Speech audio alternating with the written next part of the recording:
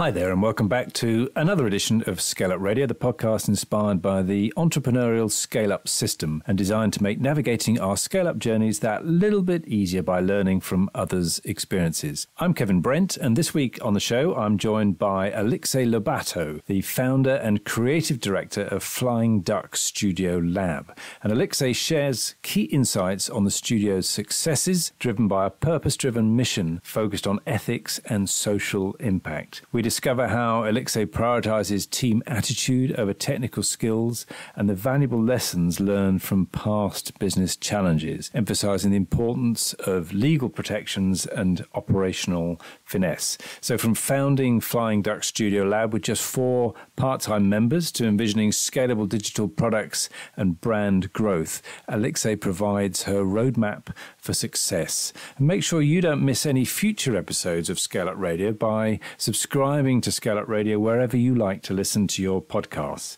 And you can also nominate a guest for ScaleUp Radio if you know someone with an interesting scale-up story. And you can find out how in the show notes. So listen on for now for a dynamic discussion on ethical entrepreneurships, hiring philosophies, and the exciting future of Flying Duck Studio Lab. Welcome to another episode of ScaleUp Radio. I'm delighted today to be joined by Alixe Lobato of Flying Duck Studio Lab. So Alixe is the founder and creative director. So welcome to ScaleUp Radio. Thank you so much for the invitation, Kevin. That's fantastic. So Flying Duck Studio Lab, what's that all about? What do you do? It's a creative studio, an ethical and inclusive creative studio. And basically, we are focusing design and animation, but there is a reason behind why we don't say that this animation studio is because it's broader. So we do also like videos, branding, so all sort of like different products. So we have a growth mind. So that's why we don't want to limit in what we do, but more in the way of doing things. That's why it's ethical and inclusive, and is the main purpose of the studio, is going in that route. And when you say ethical and inclusive, what sort of things do you live by then to that? So it's basically everything. So from the easy way for people to understand, if they know a little bit what it's a B Corp. So we are a B Corp. Yeah. For those that they don't know, B Corp is a standard that you need to follow with very tricky assessment for all the areas in a company, and it was really good for us because it kind of gave us the startup point in how to measure how we are ethical, and it's from the type of projects that we take. It could be some sort of like social impact, but also the ways that we work with clients. Examples of those, for example, is last year we did a job for Open University for the BBC that it was talking about consumerism and phones.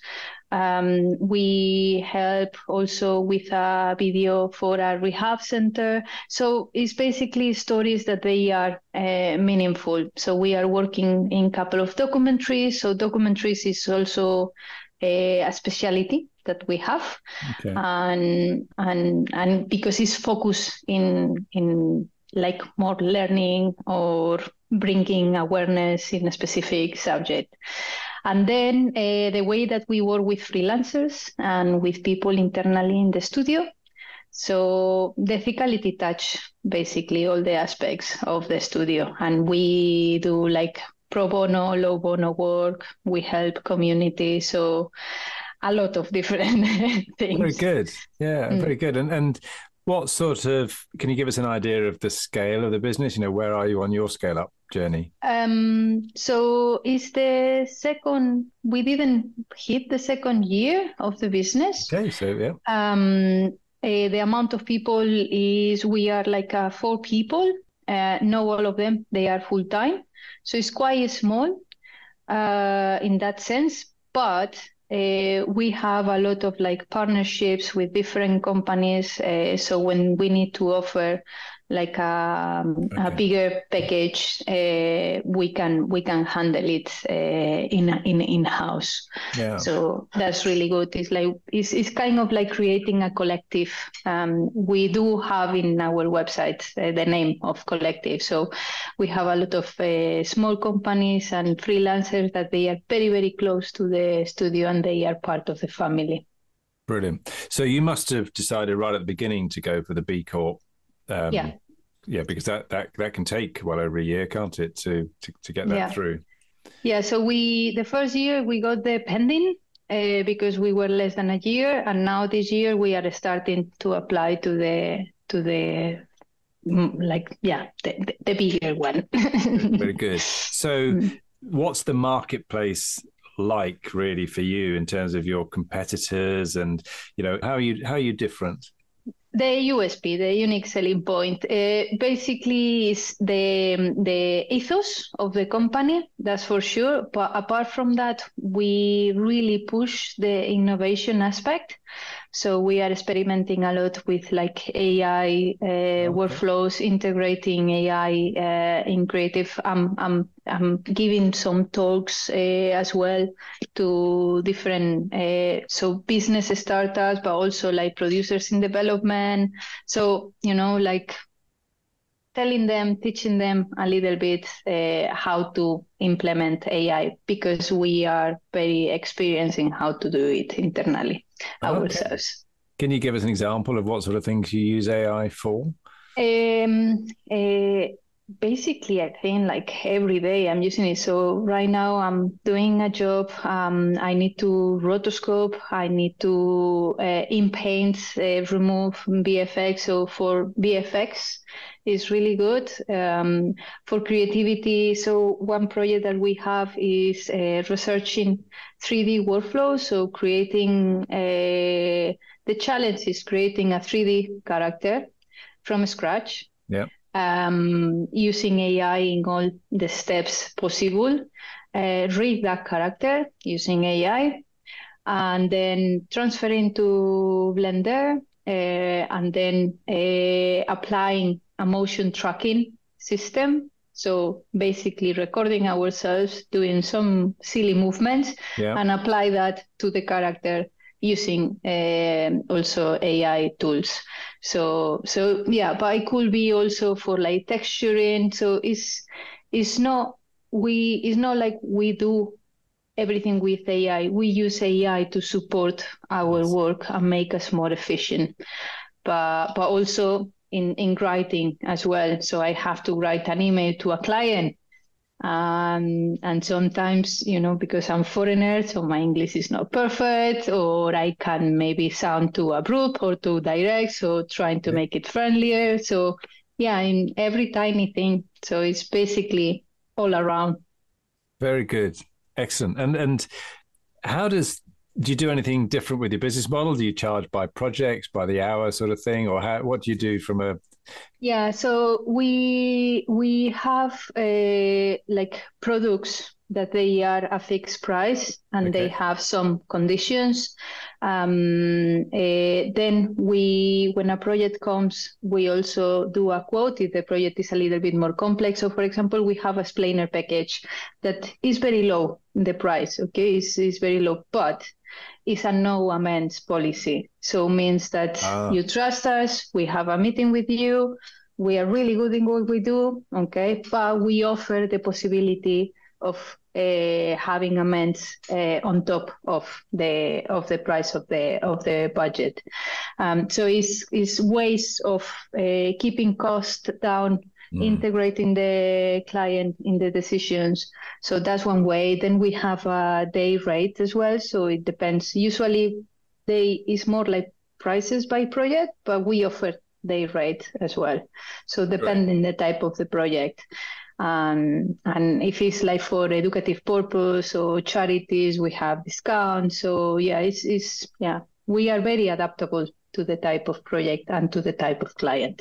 Yeah, and I like that a lot, because with service industries, it's quite difficult to to control and avoid scope creep and all of those things, isn't it? So sounds like what you've done is you've gone part way to almost productizing some of your offerings and saying, all right, this is how it's going to work, and this is what's included, and this is what's not included, and therefore if amends are not included, then they're charged for separately, and avoiding that.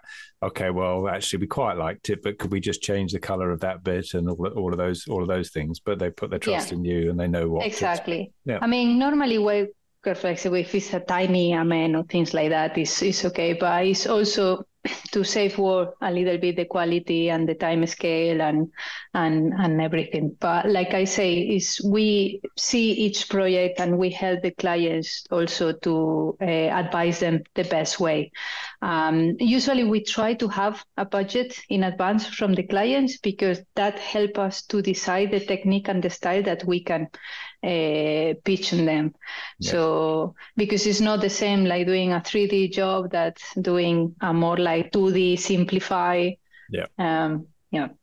Very good. And who would what's your ideal project, ideal customer? So that is really like a tricky question, because we do have a target audience, which is mostly startups and production companies, but then we kind of are open to many different type of clients. It's like usually the clients that they approach us are like small, medium clients. We haven't clients that they are quite big, like Netflix, Discovery Channel, but normally it's through an intermediary, like a production house. Okay. We have some clients that they are a little bit bigger, and they are most coming from my previous experience when I was working at London, and I was working in a lot of like production houses and production companies.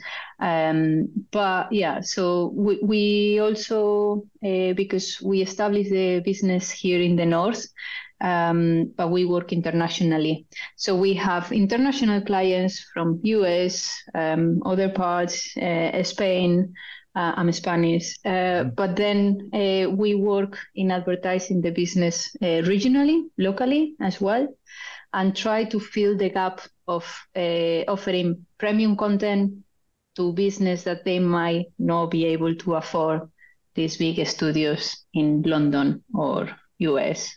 Yeah. But we do have the expertise that they have.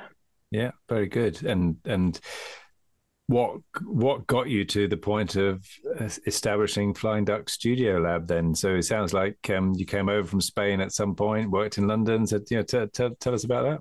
Yeah, so I've been working in Spain. I was working in the industry since almost the beginning, like 6-7 years at Nintendo. That was kind of like my last adventure there. Then I become freelancer for 1 year, and then I just moved to London. And straight away, the third day I arrived, I had a job in a studio in a post house in Soho.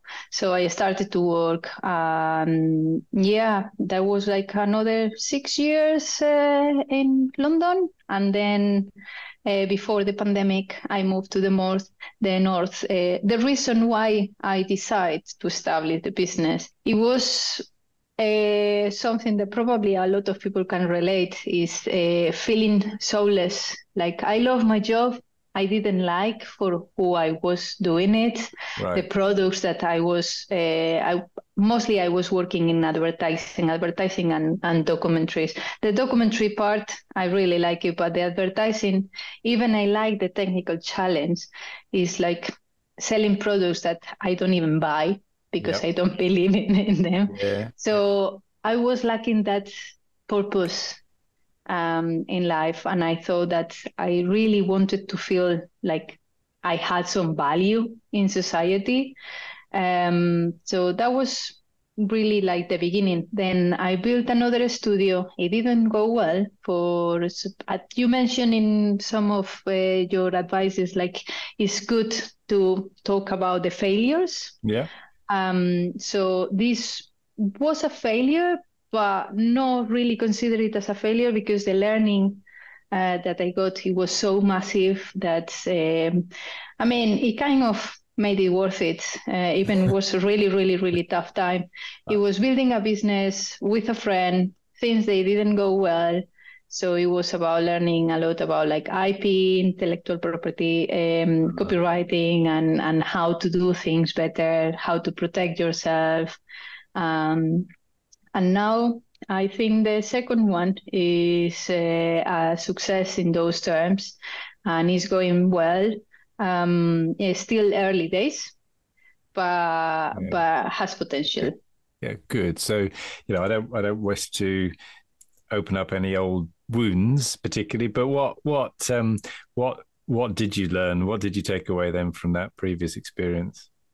So, writing everything, even if it's with friends, and keep things clear, who was doing what, who, like having all these things read in your mind. And it's not about like who can you partner with because you love them or you trust them. It's like, are they going to be useful for the business? Are they going to do their part? So you need to understand that that's, so having silent business partner is not really a good thing. So you need to be more or less in the same page. So, yeah. Yeah, very good. And as you say, document it. Make sure you've got the agreements. Okay, good. So take us through to then starting up Flying Duck. And then it's like basically my team. We move. We move everything that we could move to the new studio. The idea was the same. The principles was the same. So the ethos was the same. We did change quite a lot because the mindset, it was different. Our willingness to grow was different. Our willingness to approach new challenges. So that's when we start straight away working on the B Corp and working on policies and having all the foundations ready in the studio for when we grow. We have already very clear all that paperwork, but it's not just paperwork. It's our like mission and values, and we understand what we want. Right at the core of everything you do, and I can hear from what you were saying earlier on about feeling it was a bit soulless and not having a purpose where you were before. That's what's driving you, and it's great that we can see that that's happened right from the start. So it wasn't something that you thought, 2 years into the business, maybe we should do B Corp. No. It was like, this is what we're about. Let's start off this way.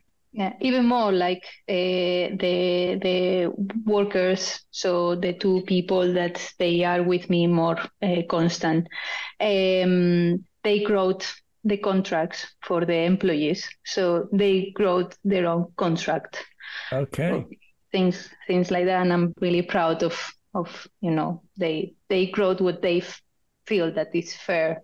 Obviously, researching all the information of legalities, like talking with lawyers and everything. But that's how much we involve everybody. Yeah, very good. And I know we were talking earlier before we started recording. You were a winner at the Great British Entrepreneur Awards, and I know there's a bit of a story around that. But what was the category that you won? Creative Business of the Year. Brilliant. And did they give you any feedback? Do you know what it was that really made you stand out for them? No, not really. Okay. But we have been lucky because in the short period of time that we were up and running, we won a couple of awards. We won the Great British Entrepreneur, and then we won the Rising Startup of the Year as well. Mm-hmm. So that kind of confirmed that the idea behind the business and what we do, it has potential because it kind of like click with the public, with the audience. Apart from that, we were like selected among a lot of different programs if I have to give an advice to people that they want to build a business, is go to these accelerator programs, apply for all of them, look in your region, because you have a lot of support and advice for complement your lacking areas. In my case, my lacking area was operations, finance, all of that. So I learned with few years. Great. So you were on one of the accelerator programs then locally? Yeah, we were selected by Creative England with 14 among 14. They choose 14 companies in the UK run by female. So we were one of them. Then NatWest Purpose-led a couple of years in a row with them as well. So we have their support. Adventure, which is a regional program in Leeds. We were selected with them as well, and we got a grant from them as well. The We Can as well, which is a program that supports female entrepreneurs in Leeds region. Yeah. And I did for free a course in coaching, which is something that is not really related with my skills, but it really helped me a lot in how to approach communication with clients, with workers, co-workers. Yeah, so always be willing to recognize where your shortcomings might be and not be afraid to learn and learn from others. And I'd echo that. Certainly within the UK, there's lots of really good support. There's both, whether it be accelerator type things, whether it be grant funded programs, but there's a lot of things locally. And if people reach out to their growth hubs, then they'll find access to those sort of things. The grants are a little bit trickier to access, but the support and business accelerator programs and advisors, there is quite a lot landscape in that area. Yeah.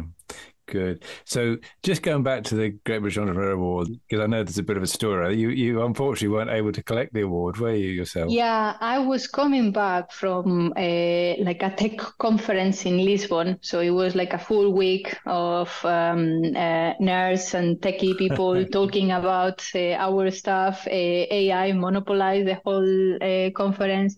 So I just came from Lisbon to London with the only purpose of going to the ceremony, and I arrived. I started to feel really ill, and suddenly I had COVID.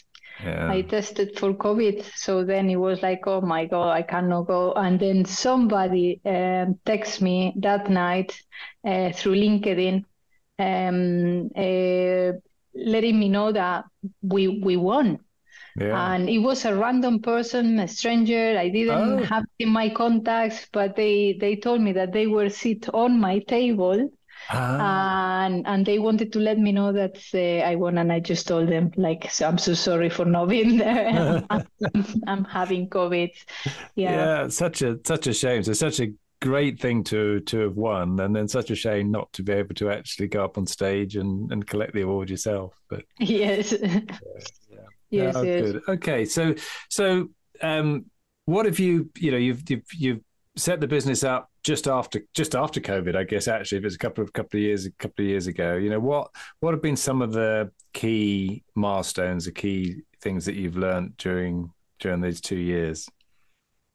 I mean, the most important things, I think, is the importance of being organized and having a purpose and having some goals, but being flexible as well, understanding what is the idea of your business that helps you to be focused, that help you to get rid of all the noise and no feeling stress too much. But maybe there is no so much work coming and you feel oh my God, what should I? Because if you maintain and you keep consistency there, things they start to happen. So it's patient, I think, is one of the keys, having patience. Yeah. So it's not an easy task. Being a business owner is not easy. It's quite lonely. So there is a lot of things that right now, if somebody tell me all those things at the beginning, I'm not sure if I was building a business again. But now that it's done, and now that I started, I don't regret, because the amount of learning and preparation that I have for life is, it will not disappear. Yeah, I think there's a lot in that, isn't it? If we're to be an entrepreneur, you've got to have all sorts of qualities and desires and attitudes. To a certain extent, we're probably all a little bit naive, because if we could actually see all of the hard work that's going to be required, I think you're right. If we knew all of that at the beginning, you'd look at it and probably not doing it for very much money as well. Certainly to start and with. Without any investment, which is something that some business, they are lucky, or they decide to start with like some sort of support investment, and that's kind of easy in that sense. You lose a little bit of control, which is something I didn't want to lose control. Also, understanding that the valuation of the company in a service company at the beginning is not really worth it to enter in the investment world. It's better when you have your business a little bit more established and you understand your numbers, you understand your traction, you understand your growth, and it's easy to sell it to investors, because that's another landscape, tricky to work. So is that something that you're aiming towards? Are you looking to get an investor or potentially exit at some point? Yes. There is few things to consider. So one of them is like, I want to put the business in a position that is not just by service. So I want to develop a couple of projects. I have a couple of ideas in mind. So I want to grow this business in some way that it has more stream revenues than just the service path. So that will benefit in that sense. Exit. I do see myself exit. It will be a sad moment, because it's something. So this is my baby. I'm not sure if I want to be more than X amount of years working on this. But I do love challenge. So for me, I want to make this successful, and then I will assess the situation. Maybe I start another adventure. Yeah. And what sort of things do you think? You mentioned it's service companies.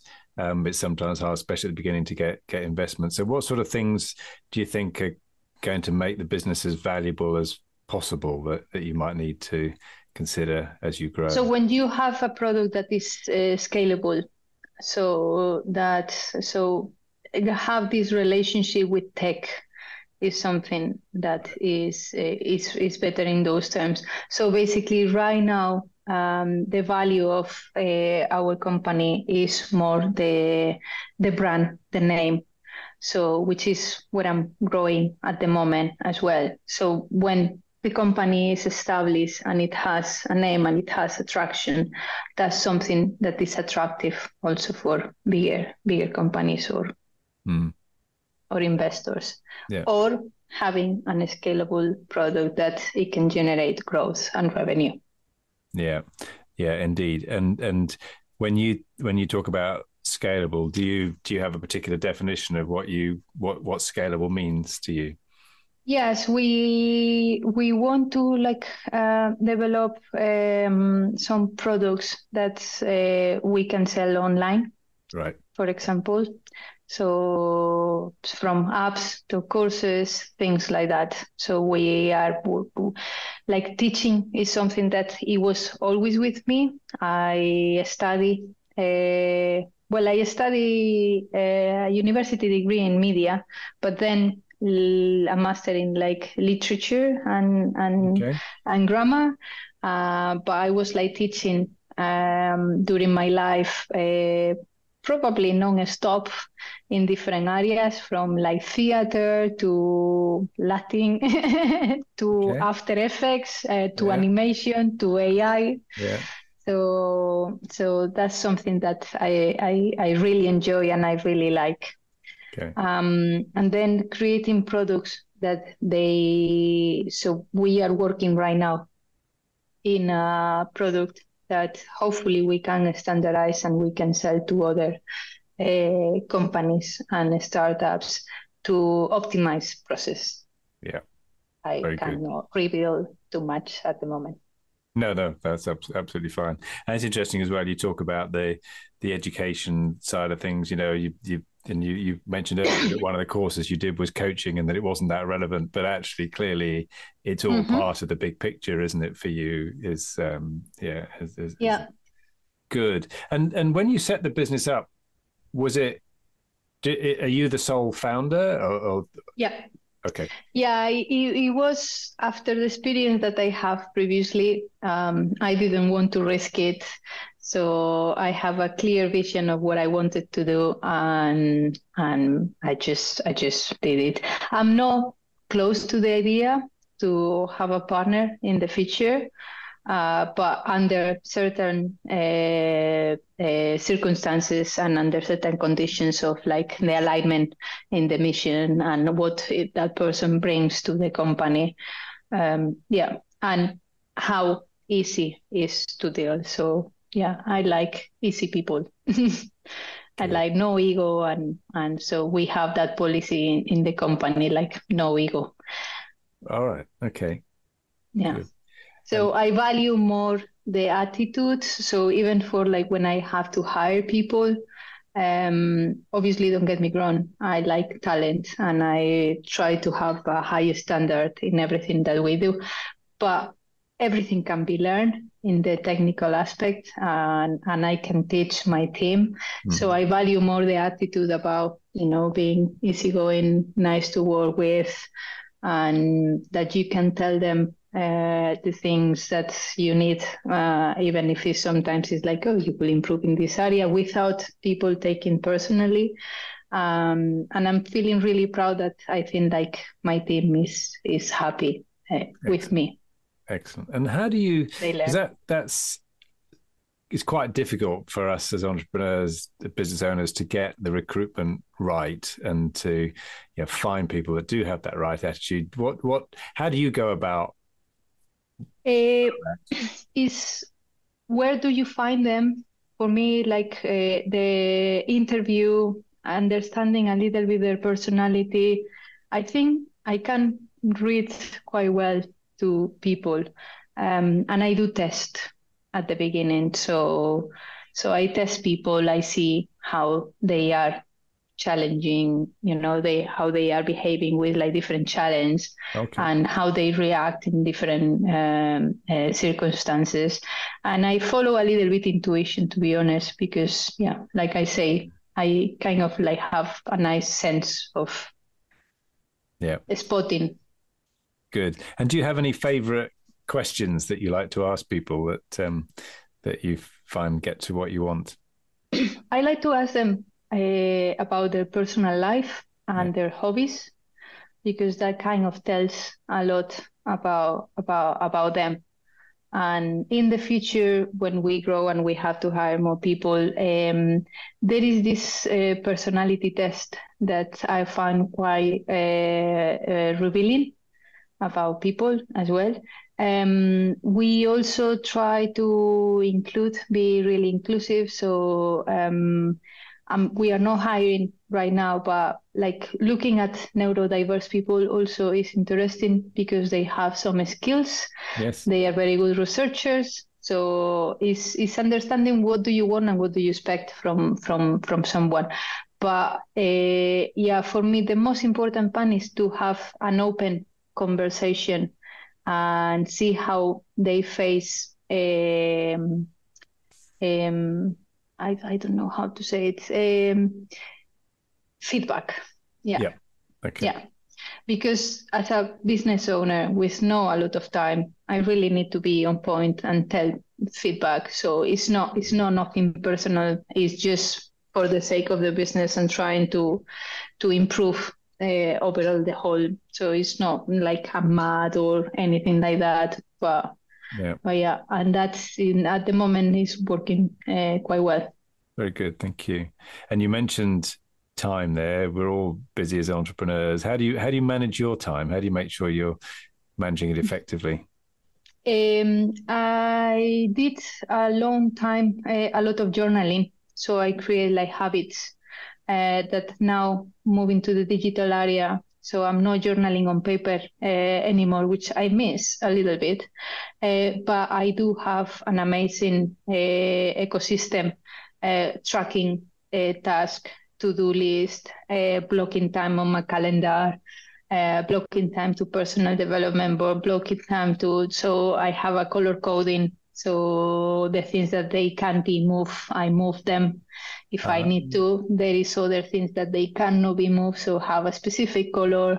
And I'm trying to, like, for example, free Mondays from meetings that they are not completely fundamental. So if something can be moved to Tuesday, and I have a specific days, Friday is my admin day, I do work, but if I don't have like client work or things like that, Friday is my admin day.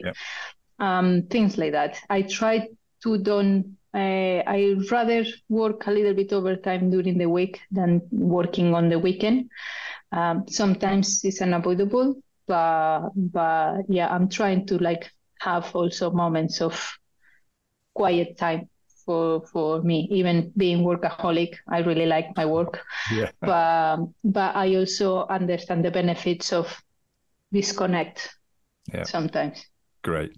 So nice. I like the idea of color coding your diary, so blocking out times in the day for specific things, but color coding them as well is a nice little touch. Very good.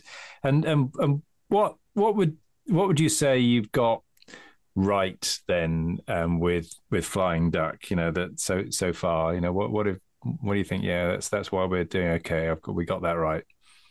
I mean, I think having a business that is less than 2 years and doesn't have losses, I think for me that's a success. Even I'm not earning what I should be earning, but still, having the amount of traction, the amount of good feedback that I have, and I'm not a social media person. I do have, I do understand about social media. I don't like it, but I do understand the benefits.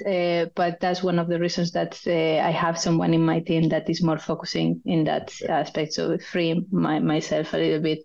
And having that feeling that you open, before we were talking about the Square Lens Alliance, which is this initiative that I started with a couple of colleagues of creating a hub here in the north of creative people, business and freelancers that they are related in some way with media and screen. And 2 meetings. The first meeting was around like 23 or 20 something people. The second one was 38, 39. Right. So those type of things, I feel them as we are going in a good path. Earning awards as well, I feel that that's part of being recognized. So having the external recognition outside, being how people they react when I give a talk. I'm not an extrovert person. I'm quite shy, but I train myself in being able to speak in public. And when I'm passionate about what I'm talking, and then I feel people coming to me and asking me questions, that's an amazing feeling. Brilliant. Very good. And that sounds like it sounds like you really love that part of what you do. And happy clients as happy well. Clients. Happy clients. That's also how I feel proud and I can measure their success. Yeah, great. And if you were to look back on the last couple of years, what could you have done better, do you think, or what mistakes, if any, did you make?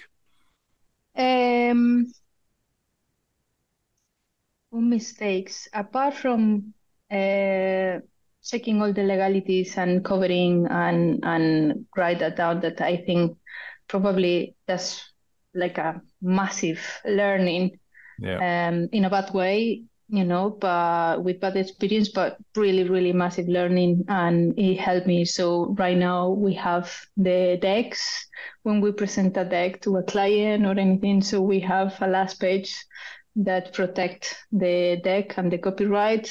Is something, little tricks that I learned through those type of experience.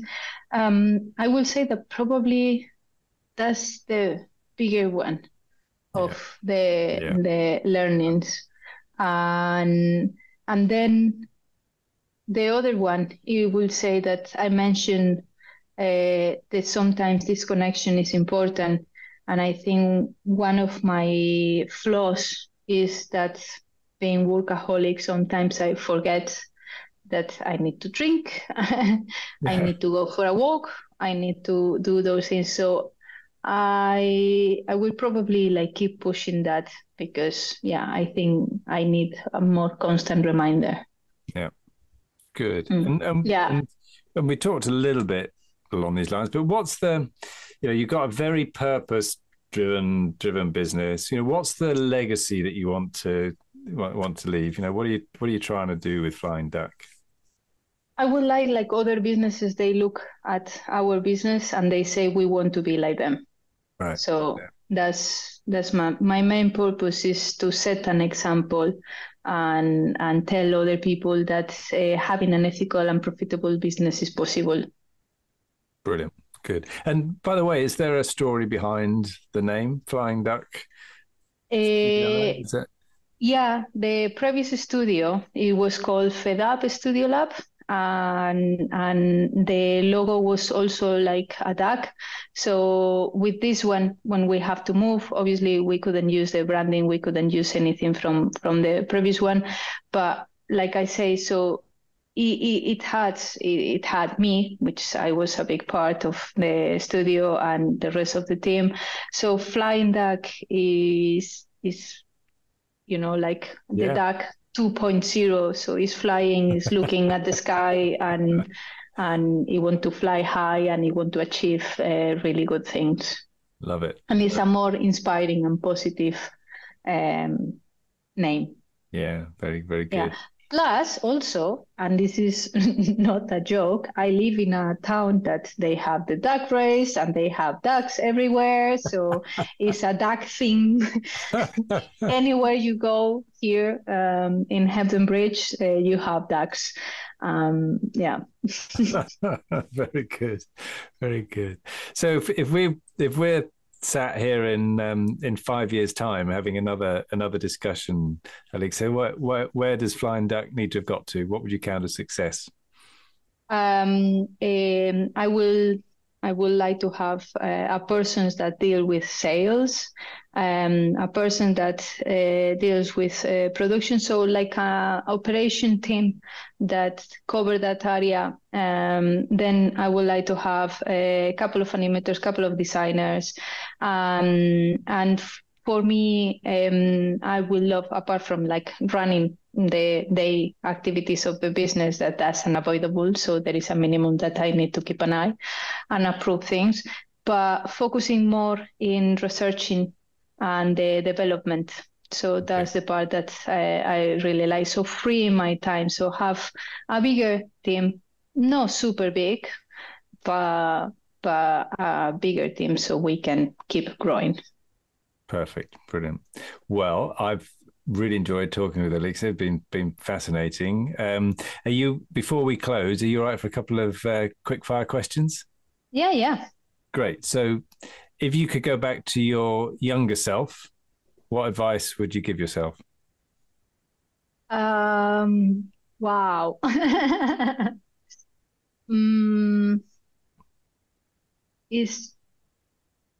Fear doesn't take you anywhere. Okay. Nice. Yeah. All right. Love it. And you're obviously a big learner. You know, you talked about the accelerator programs and accessing all the local support.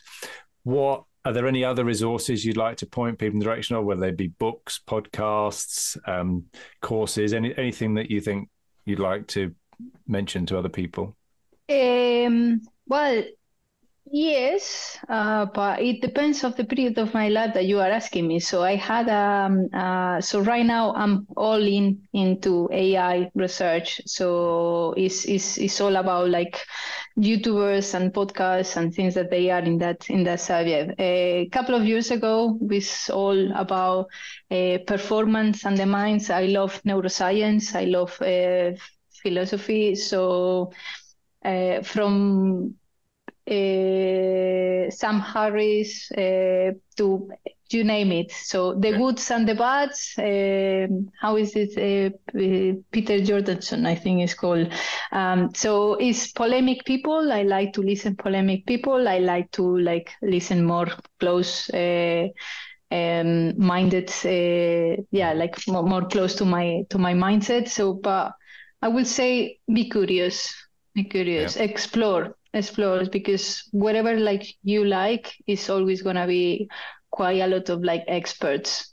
So books, podcasts, and YouTube. So that's basically what I do now for researching. Very good. YouTubers, podcasts, and books. Perfect.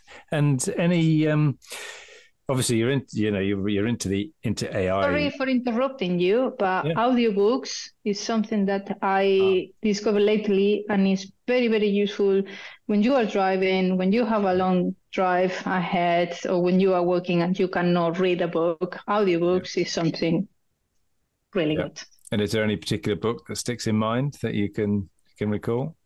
Well, Sapiens, but again, it's a little, So Novel Harari, Harari. I don't remember properly the name. I'm very bad with names. Yuval Harari. Okay, very good. Then there is another one that it was making me smile a lot. It's called The Art of Not Giving a Fuck.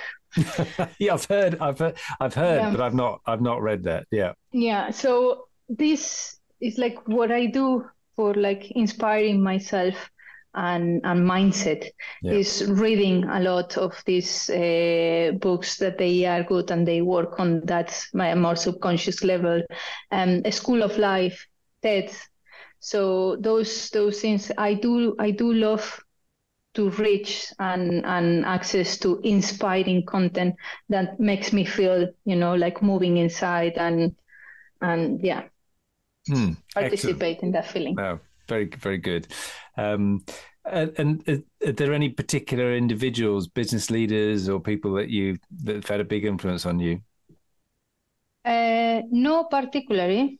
Right. I do like this. I don't remember the name. There was a YouTube channel I was following for many years that was bringing a lot of top people in different areas. Mostly mind, health, tech. Is American one. I don't remember the name. I do remember that he was ending all these videos with a very American sentence and accent of be legendary, my friends. So if someone is listening, it's a famous YouTube channel. They will probably, they can put it in the comments or impact something. Okay, well, if it comes to you, let me know and we'll put it in the show notes. Yeah, great. And how do you find your clients? What's your most successful tactic for finding clients? So I do have some clients that they are returning clients, making clients happy. That's another successful tactic. And then networking. So all these talks, participating in activities that I saw myself and I can prove my expertise is being probably the most efficient way. More than call, email. And then obviously when you create a lead, you need to nurture, you need to be there. So we write a lot of content, useful content, good advices, and this is a way of like trying to be there for when they need someone like us. Brilliant. Alixe Lobato, it's been an absolute pleasure having you on ScaleUp Radio today. If people would like to get in touch with you, find out more about Flying Duck Studio Lab, what's the best way for them to do that? It will be my email is alixe@flyingduckstudiolab.co.uk. And then we have a contact form that's in the website that I always check it. But yeah, email probably is the best way. And then LinkedIn by my name, Alixe Lobato. I usually also check it. Great. So we'll put those into the show notes as well. So thank you very much indeed for being my guest today. Thank you so much, Kevin. It was a pleasure. I hope you enjoyed that discussion, and if you're building and scaling your own business, you might well be interested in our book, The Entrepreneurial Scale-Up System. And it's exactly what it says on the tin. It's a practical handbook around scaling a business in a structured way. And you can order a copy on all your favorite online retailers, including an audio version, or you can find it and other supporting resources on our website, www.esusgroup.co.uk. That's esusgroup.co.uk, which is esusgroup.co.uk.